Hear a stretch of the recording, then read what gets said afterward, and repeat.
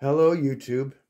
It's been a while since it's been a video, so to figure I would do an update video to show you what's been going on in the booth here. Now, we have a bit of a volume problem with this projector. This projector makes a lot of sound, a lot of noise. So we put some sound deadening panels on the wall. This is a fabric wrapped acoustic panel with a wood backer screwed to the wall everywhere. Even the back of the door has a panel. And when I close the door, I can still hear the projector a little bit, but it's much better.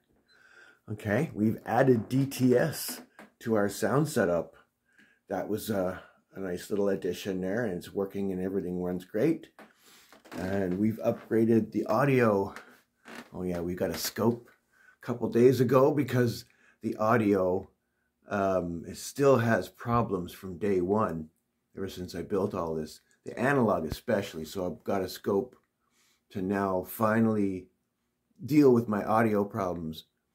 We upgraded to a CP500. We used to have a CP65 and a DA20. There's the DTS. We have now a monitor to monitor the sound properly, as opposed to just monitoring off the back end of the CP65 with a pair of little speakers. So yeah, we've upgraded quite a bit. So everything is just humming along. Running a lot of film.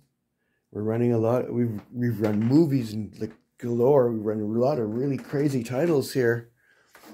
Batman's and Terminator. We had Terminator 2 running here. We had Jaws running here.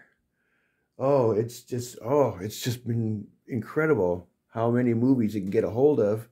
Once you become part of a film collector group, then you get to reach out to each other. You can lend each other films, which is nice.